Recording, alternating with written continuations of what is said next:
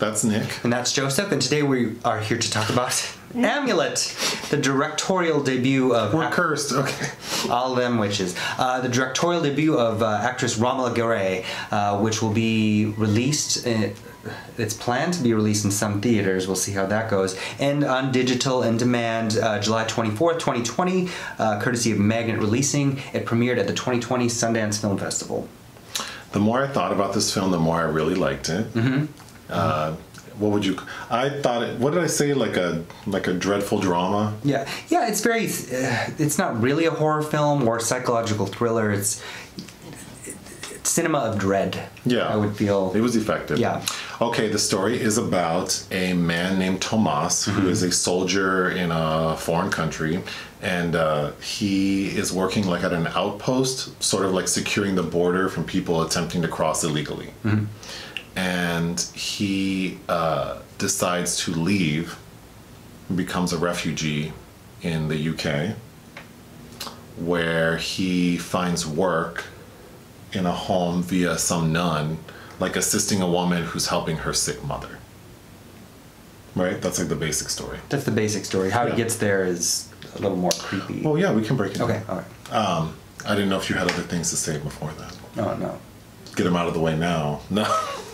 I'm just kidding. For you to synopsize, it's fine. Okay, so Tomaz, while he's at the outpost, he is like, all of a sudden starts digging a hole and finds this amulet, which looks like a woman with like a clamshell head. It looks like a booby doll with a half clamshell head. He captures a woman who's attempting to run and brings her back to his outpost. And he tells her, like, look, girl, if you try to cross that border, they're going to take you out. So you're welcome to stay here. I'm not going to, like, do anything to you. And there's some new, like, law that might pass or something. So maybe in a month you could just safely walk through the border. So why don't you just wait? So it appears that she's okay with that, and she stays with him for a little bit. Then we see him sort of carrying her away somewhere. Yeah, yeah. Then we cut to him in like a It's like a refugee camp, homeless shelter, almost in the UK, where he's like strapped to a bed. No, he's not. He's tying his own hands. He's tying his hands. Yeah. He's having like nightmares or about what happened. He's from this unknown war-torn country where everybody speaks English. But the house catches on fire. So he ends up without a place to stay. So he goes to like a church or a convent. He wakes up and the nun finds him. That's right, and she offers him assistance and says like, you can go work for this lady and help her and her sick mom. So he goes. It's very awkward because the young woman seems like she has no social graces and doesn't appear to even want him there. But he goes for a little while before he like. There's some tension. He ends up seeing the mother. Yep. Who is like, she's more than sick. She looks like she's Walking Dead. Kind of like that aunt in Overlord. I thought she looked like Deborah Logan. Taking of Deborah Logan. She looks fucked up. So he goes back. So he's obviously distressed. He doesn't want to do it. He goes back to the nun. The nun says like, well, hey, you know, all you got to do is say the good word and you go back to where the hell you came from. So he's like, well, let me go back and try to help. While he's there, he notices a lot of weird things. Like there's something weird about the water. There's a scene where he tries to like fix the toilet and it overflows and like a albino bat is stuck in it that ends up biting him. Yeah, that was a creepy scene. That's creepy, yeah. Ultimately, he finds out that what's happening in this house is because he witnesses like some sort of creature attempting to like evacuate the mom's body. Which is the same, I think it's another one of those bats. It looks like that creature.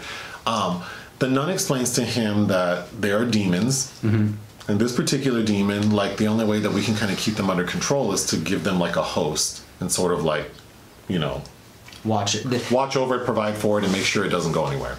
So that's what that situation is, and you're going to be the new one. You're going to be the new host watcher. So he agrees because he has no choice. Well, he's going to be the new host. He's going to be the new host, so he just succumbs to it. But she says, well, now that you're going to be the new host, you need to pick a keeper, you know. And he says, well, I want the lady. Because he's kind of fallen... Magda is her name. He's fallen in love with Magda. Magda, who's the woman who's taking care of her mother. And the nun, her name is what? I forgot. Sister Claire. Played by Imelda Staunton. So Sister Claire says, well, you can't have her, but he insists, and Sister Claire says, well... She's taken already, but if you go take care of the situation... You know what to do. So basically that means you need to go and kill the mom, and you can have Magda. So Tomaz goes and kills the mom, and after he's done killing her, her robe, or he opens her robe, and sees that the mom has a penis. So then there's sort of a montage explaining that that is a man, and that the man is a man who was suspected or convicted of killing like his 5 or 6 children, killing his family, and then attempting to marry his stepdaughter or something. So he's like an awful human being. Something else just kind of dawned on me about it, because it posits that he's the homeowner of that In house. the beginning of the film, or when Tomaz is first introduced to Magda, she makes a comment about like, this is not their house, some guy gave it to them.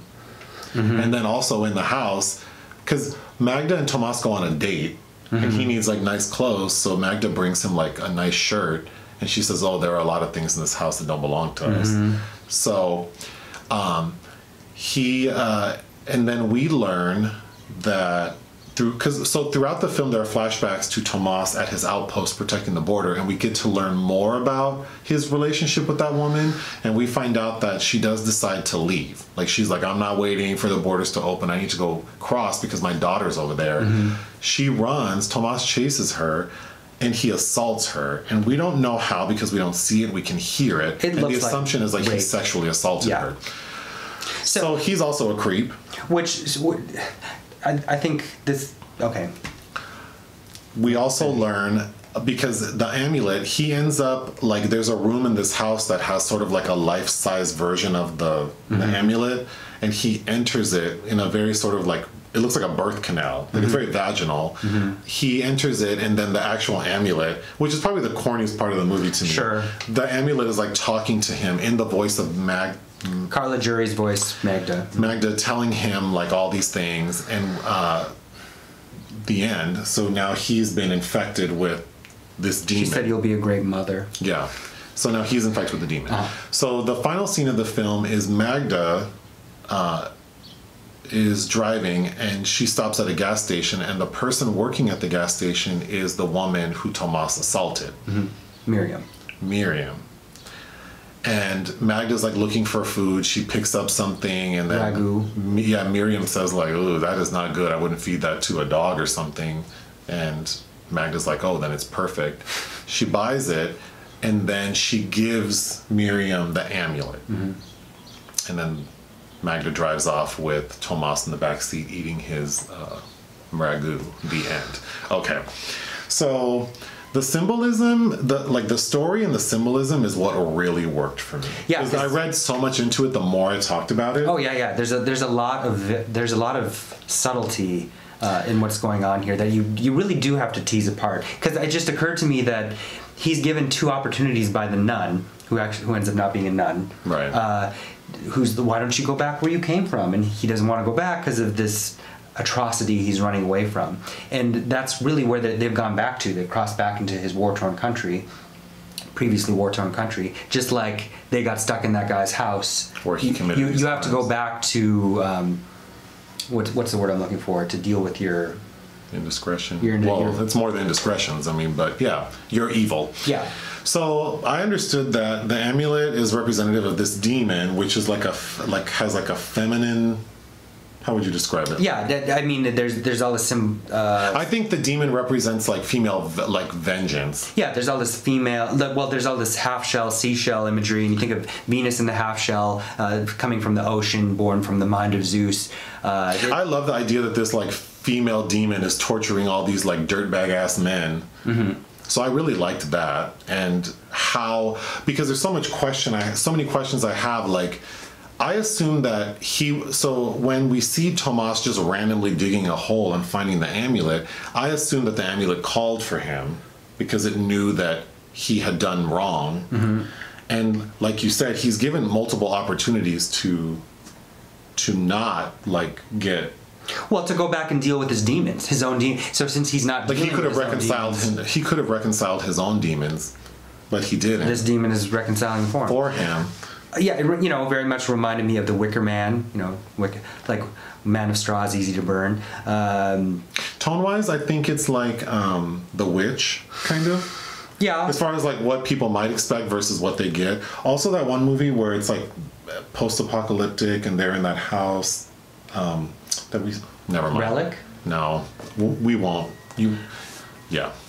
We'll figure it out and I'll flash it up because you won't be able to figure it out from what I'm saying. Oh, but it also, like, a feminist-inspired horror film, Relic, which also played at the same Sundance Film Festival, reminds me, has that same slow burn quality. Yes. Even Babadook, to a degree, is a reference point, I think. Also, that terrible Kevin Bacon movie we just watched, You Should Have Left. Yeah. Which is something somebody should. This is much better than that. Okay, so we're talking about what we liked about it. Uh-huh. Great cast that Garai has assembled. She's worked with a ton of great directors. She was first on my radar back in 2007. She starred in Francois Ozon's English language debut, Angel. She's in Woody Allen's Scoop.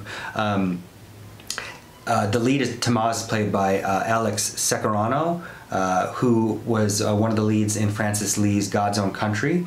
In that movie, I felt he was kind of doomed with the queer relationship he was in that as well. Angeliki Papoulia, who's was in Yorgos Lanthimos' Dogtooth. The lobster is Miriam. Love her. Okay. Like, I think she's they style her in a way to make her look a lot like Carla Juri's Magda. And Carla. That's what you said. I didn't see it. But. I think the haircut, I think there are some similarities there because they also set up that Miriam was a woman he'd seen around town. Like they have an exchange that says that I used to see you waiting in line to print papers at the university, and I stood there for an hour, and you wouldn't look up and look at me. Like he's somebody that she had desire for. So I think those are all intricate things we're supposed to pick up. Yeah, there's a lot of little things and a lot of there's just a lot to talk about and read into. So those are the kind of films I do enjoy. But again, I wouldn't call it. It's definitely not a horror film. It's a slow burn. Love the look. Lens by Laura Bellingham. The lot of shots of the creepy forest in the country he's from. I thought, evoke an eeriness that is palpable. I liked the score by Sarah Anglis. The singing. It is a little corny. I think how it looks and how we see it in the end, but it also provides some explanation for what's going on. And are you done talking about what you liked? Mm-hmm. I think that's one of the faults of the film. You have a couple minutes. I mean, one of the faults of the film, I think, is we also should have explained the mythology a little more. Because right away we know that Imelda Staunton's not good. She throws his money away, lies about finding his money to kind of trap him into going into this house. That's right. And yeah, I just think that we could have spent a little more time developing the character because we don't really know that much about Tomaz.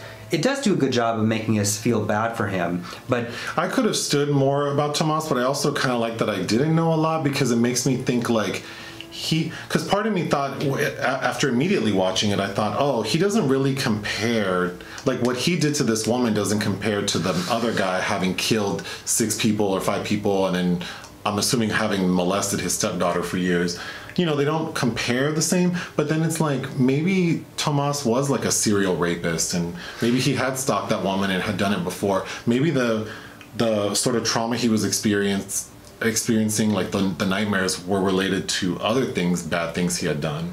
I had pointed out because another character makes a comment about all the books he's carrying around in his knapsack. At one point he's reading Hannah Arendt's something by Hannah Arendt, and I went back and looked, and I think based on the print on the cover, it looks like her essay called On Violence, which is all about how violence is the nexus between those who have power and those who want power, and the clashing of those two things is what causes violence.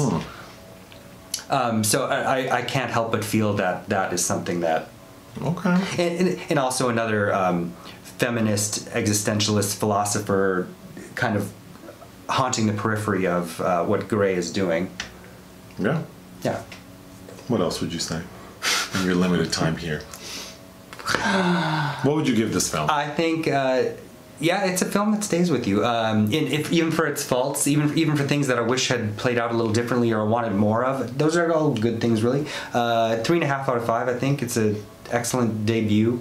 I would give it 3.5 out of 5 as well. Okay. Anything else? No. All right, bye. Bye.